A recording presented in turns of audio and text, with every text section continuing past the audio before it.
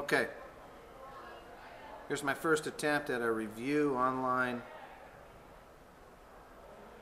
over the digestive system. This is the pre-PowerPoint review for the test on Thursday. Things you need to know, like always, you need to know the functions in which the digestive system carries out: ingestion, mechanical processing, digestion, secretion, absorption, and excretion. Might be wise to know all the organs in the order in which food travels or the digestive products travel, and the functions of those organs and the accessory organs. You need to know the components, not only the components but their functions. And this is pretty much the order in which they travel, in which food travels through the system. This is an excellent slide because it gives the major functions. We will detail in this PowerPoint some of the more detailed parts of these structures, but this is a good slide in just understanding the general function of them. We've already studied the histology part, so we're going to move on down to some of the other concepts of the digestive system. Here's our plicae along with the villi. The villi are the little projections here. The plicae are more of the wave-like structures within the system. Two very important terms. Peristalsis propels the material along the track. Segmentation churns it, but I would know this.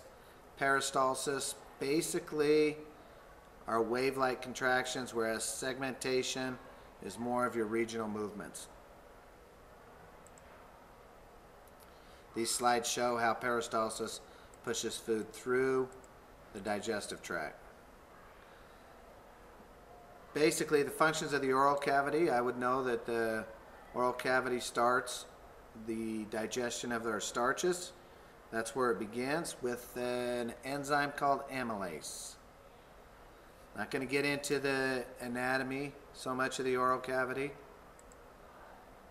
The functions of the tongue, I think this is pretty self-explanatory, this slide alone. You're not going to have to label the oral cavity nor the parts.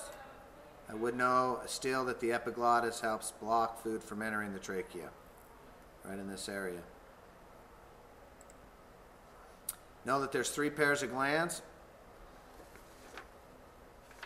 the parotid, the sublingual, and the submandibular. And know the functions of saliva, which I just previously stated, as far as amylase and the digestion of starches. You will not need to label the salivary glands. And you know what I've said about the teeth, so don't worry about anything with the teeth. Functions of the pharynx. Notice we're not worried about the naso or laryngopharynx. The pharynx is the passageway for food entering the esophagus. Know the anatomy of the esophagus, basically 25 centimeters long, and really that's all you really need to know. The three phases.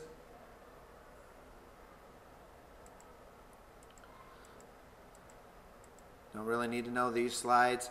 The functions of the stomach. Make sure you know the functions of the stomach, not only the functions, but the parts of the stomach.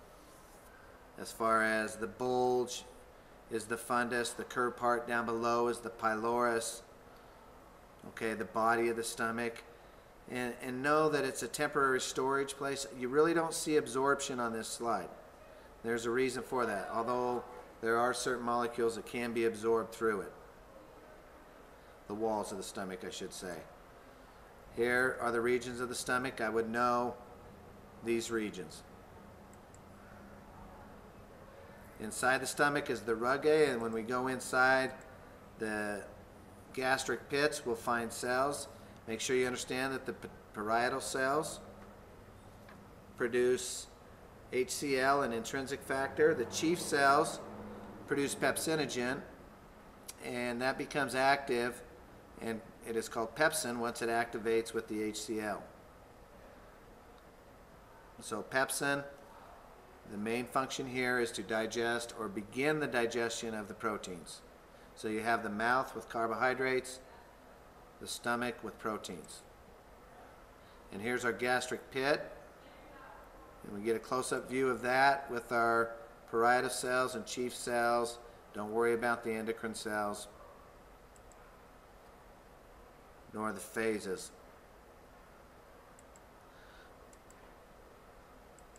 From the stomach, we move to the small intestine. Make sure you understand all three regions. The jejunum is the major reason, or the major region of absorption. The duodenum is where the pancreas and liver secrete their fluids into. It's more of an area where we adjust the balance of the pH back up to a workable state.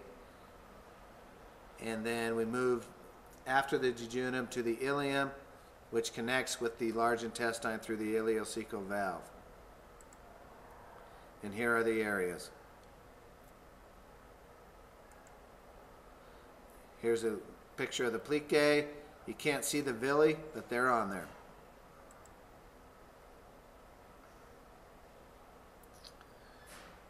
If I was to back up and talk about the plicae and the villi in the picture, their main function is to increase the surface area of the small intestine.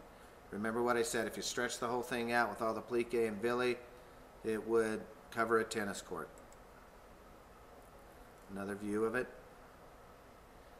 And again, the small intestine, just think of absorption of most of our nutrients. Most of the digestion takes place in the small intestine. Within the small intestine, most of the absorption takes place in the jejunum.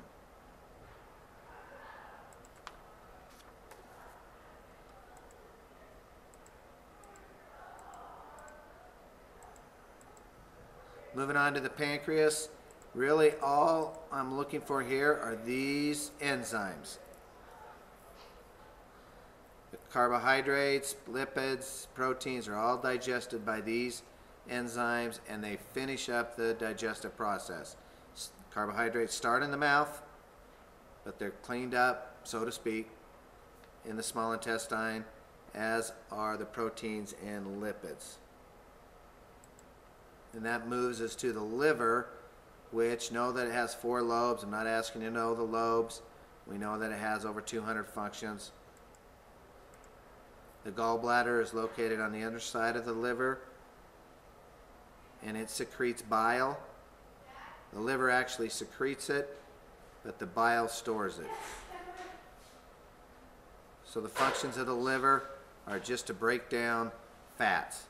Basically, bile is going to break down the large molecules of fat. So if you have a lack of bile in your system, you would definitely have trouble digesting fat. Again, not going to study the histology, but just know the liver produces it, and it produces the bile, and the gallbladder stores it.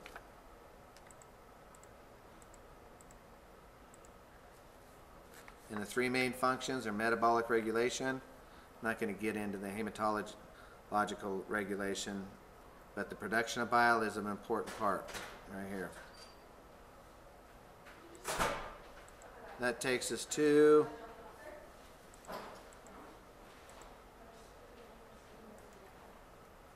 the large intestine. Know the functions of the large intestine. It is not necessarily involved with the absorption of the nutrients.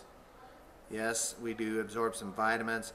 Its main function is to reabsorb the water and compact the feces, and it consists of these 3 parts: the cecum, the colon, and the rectum. Make sure you understand those 3 parts and their major functions. But basically, they all have the same functions. They have bacteria that lives in the large intestine that helps us make vitamin K. And the rectum is a storage compartment for the feces.